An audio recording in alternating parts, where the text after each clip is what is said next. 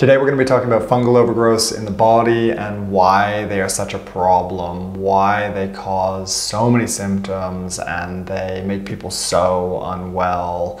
And I think they are massively under-recognized. I think there's some new kids on the block, things like SIBO, but we can see, that SIFO dialogue come back in as more of a, notable discussion, which I am happy to see because I treat a lot of SIBO. I think SIBO is definitely a major driver of a lot of bloating and gas and, abdominal cramping, digestive, leaky gut, change in bowel movements. But I do see fungal overgrowths, Candida, Aspergillus actually growing, green mold growing in the body, in the digestive tract. Sometimes Geotrichum, rarely Rhodotorula, but fungal overgrowths globally being a major driver of chronic health issues. Sometimes they're pretty significant. These patients can be massively, massively unwell, and they can have been unwell for a long time. And they can also be either treatment resistant or very reactive. So we're going to be talking about the whys, some of the mechanism of actions, the metabolites that these fungal overgrowths produce in the body, how it impacts our physiology, pathophysiology, how it creates issues, and what the common symptoms are for each of these issues that I commonly see. So before we jump in, let's just talk about the common symptoms where I say, oh, look, maybe that's fungal. If we're just focusing on the gut, there would be things like bloating, distension, gassiness, abdominal pain, change in bowel movements. So whether you've got loose, chronic, watery diarrhea, whether you've got constipation, whether it's a mixed bag, it's kind of, one from each column, 3 times a day.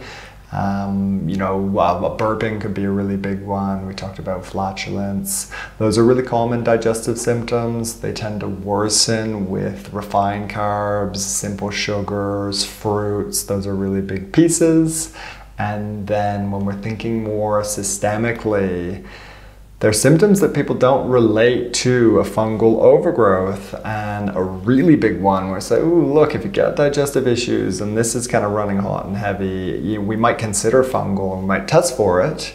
And they would be things like histamine intolerance and that allergy axis, stuffed nose, headaches, sore lymph nodes, cardiovascular complications, so tachycardia or arrhythmias, palpitations. Skin involvement is huge. I see a ton of dermatitis, a ton of eczema, sometimes hives associated with fungal overgrowths. And then cognitive dysfunction is massive. Brain fog, not being able to think clearly, not being on task, low motivation, that's more nervous system involvement, and some of your neurotransmitters. And then the other really big one is body pain. And you might say, how is there a connection between a fungal overgrowth like Candida and my joint pain?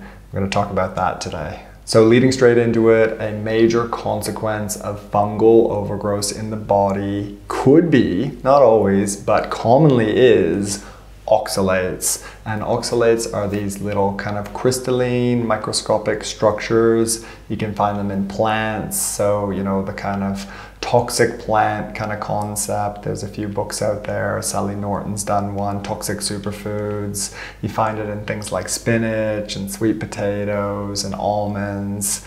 I don't have a huge concern around oxalates in the diet when it's in moderation and when people can handle it, right?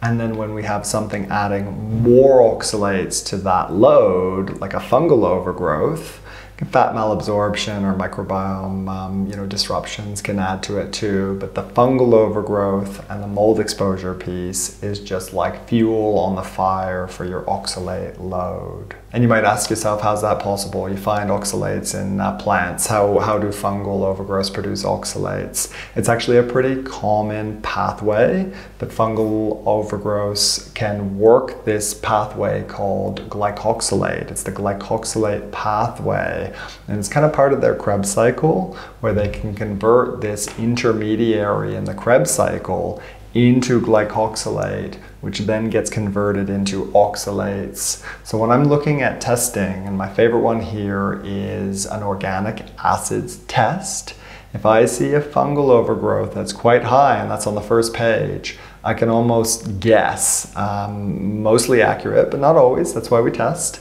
and I would guess that their oxalate levels are quite elevated as well. And when you see them double the 95th percentile, sometimes triple the 95th percentile, that is a very, very significant reason for body pain, joint pain, UTI-like pain without an infection. You keep screening and there's no bug, I'd be suspecting oxalates because they're passing through your urinary tract. Sometimes vulvodynia, that's a really, really big symptom of oxalates, specifically if there's no infection, UTI, no UTI.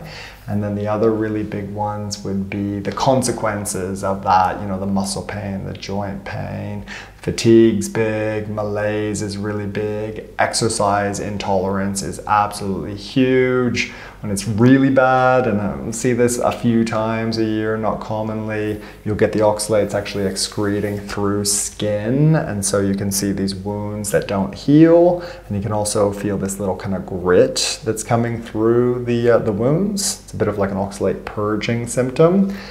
Believe me, yeah, it's crazy. You know, I didn't believe it when I first read about this, but I've actually seen this and then tested and found their oxalates were through the roof. And then when we put them on an oxalate supporting protocol, detox protocol, all that heals up, right? And then we retest and their oxalates are resolved. So, you know, the proof's in the pudding there. So the second possible byproduct of a fungal overgrowth, something like Candida, would be acetaldehyde. And this is a very, very toxic product, again, that can be produced by fungal overgrowths. It is extremely toxic, it's mutagenic, and it's carcinogenic, and that carcinogenic cancer-causing property has been pretty well established. Now here for me, we're talking about this nexus point, and Candida can play a really strong role here, and fungal overgrowths in general can play a really strong role here, and it's the nexus point between alcohol metabolism, fungal overgrowths, which we're talking about, and the last big one would be histamine intolerance. And they all share parts of this pathway where these things kind of get degraded. And so if you've got strong alcohol intolerance, if you cannot tolerate alcohol, you're that person at the party who's hungover before anyone's drunk. You've got headaches, even if you have symptoms of a hangover without having consumed alcohol, headaches, slurred words, cognitive dysfunction, brain fog, memory loss, some kind of central nervous system toxicity piece, neurodegeneration, and there is evidence of a fungal overgrowth in the body, I would be pinpointing that acetaldehyde piece, and I would be treating the fungal overgrowth to help resolve that toxic byproduct. So we could talk about acetaldehyde toxicity, you know, for hours. I won't bore you, but the really big piece here is that it damages DNA synthesis and repair, and it also inhibits methylation. So those are both really important pieces. If you are not methylating properly, you're not going to be feeling very well. That's why a lot of people get hooked on SAMe as a supplement, because when they take it and they've been poor methylators, they feel like $1,000,000. But that to me would confirm that methylation needs support, and we'd want to be getting you off of something like SAMe down the track. And so big symptoms of acetaldehyde toxicity or overload would be severe reactions to alcohol. You're the type of person or the patient that I see every week in the clinic that's just like, I just had to stop drinking because I cannot tolerate it. I do not feel good when I drink.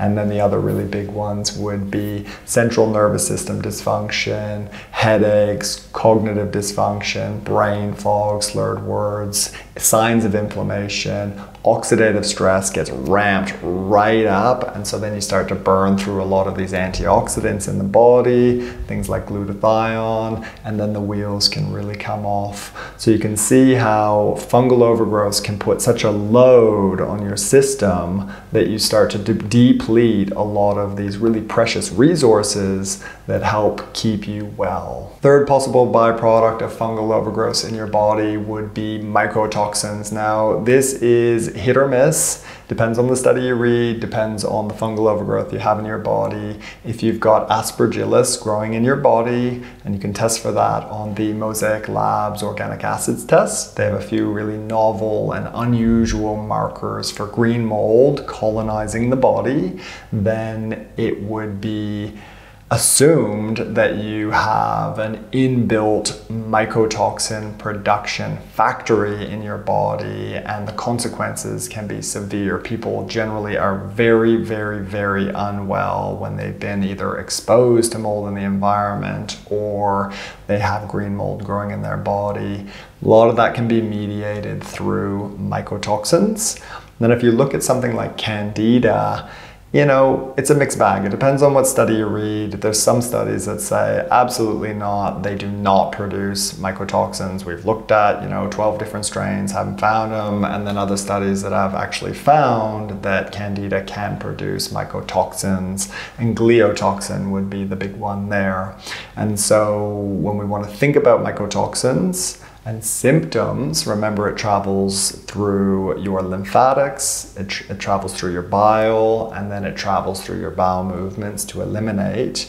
You can see a lot of allergic symptoms, so very high histamine, allergic, reactive, poor tolerance symptoms. I'm reacting to everything in my environment, nothing's safe. That's a common mold kind of presentation. A lot of joint pain, again, because that's the oxalate piece.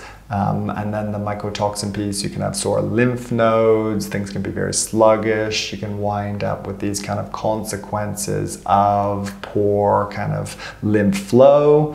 And then the last really big piece there is constipation. I see that in most of my mycotoxin replete patients, people with mycotoxin kind of load. They're having a lot of trouble eliminating the mycotoxins in their bowel movements. So the last fungal metabolite that I wanted to talk about today is called ammonia. And the big thing to remember here is that this just doesn't have to be from fungal overgrowth. So if you see ammonia on your out test, you don't always assume that it's a fungal overgrowth. Like with most of these, they can be coming from different areas and different problems, inbuilt genetic issues, and different bugs, and metabolism issues as well can all produce a buildup of ammonia.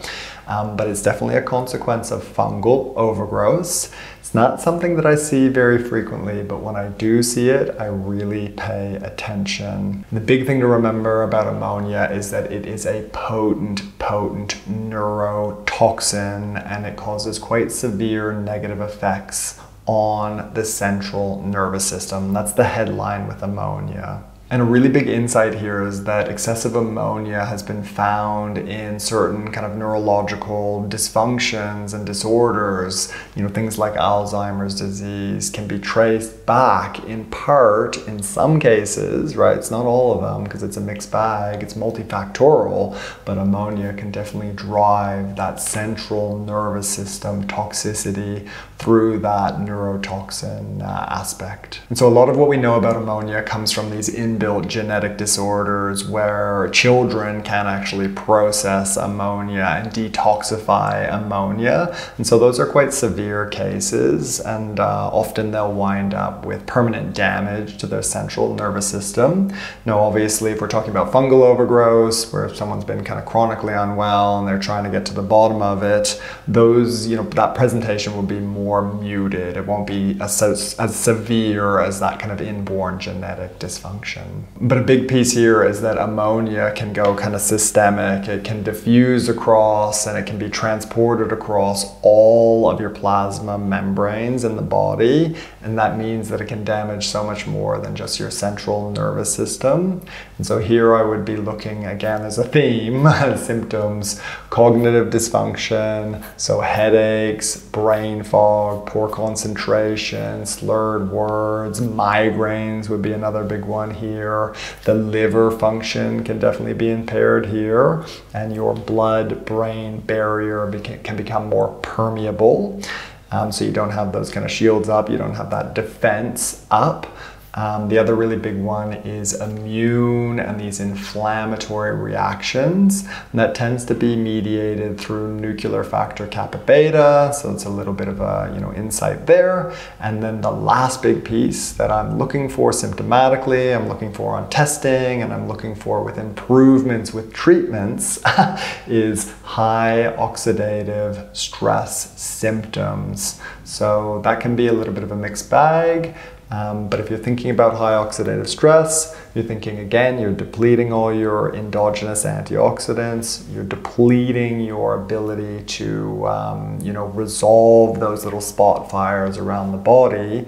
And on a note test, I would be looking for either a deficiency in glutathione or an increased need for glutathione. And those are two really interesting markers that you can find on, my preference, the Mosaic Labs out test. So there's definitely more to the story there, but I thought we'd just start with those four big pieces, showing you how a fungal overgrowth like Candida or green mold growing in the gut, maybe Geotrichum, maybe Rhodotorula, fungal overgrowths as an umbrella can lead to more than just digestive symptoms. All the classic, obvious symptoms of the gut, these more systemic symptoms. I mean, one thing we didn't talk about there at all, and it's not so much, metabolite mediated, so it doesn't fit, but we have talked about it, or we will talk about it, is, mast cell mediated conditions as a consequence of a fungal overgrowth. Something like Candida, something like Aspergillus, they are all major triggers for mast cells to degranulate and trigger that allergic, histamine, reactive presentation. So hopefully you got something out of that. If you did, remember to like, comment, and subscribe. That really helps me. And if you are in Australia or New Zealand and think you could benefit, then there's a booking link below. And if you are somewhere else in the world, then we are working really hard at putting together a catalog of courses. We're going to do something on fungal overgrowths, like simple treatments, frontline therapies. We're going to do some histamine intolerance courses. Really gives me a chance to go a lot deeper down and also share some of these easy to find and common remedies that I get really good results with in the clinic. Stay tuned for that. We'll do a big announcement, and I look forward to seeing you in the next video. Awesome. Catch ya.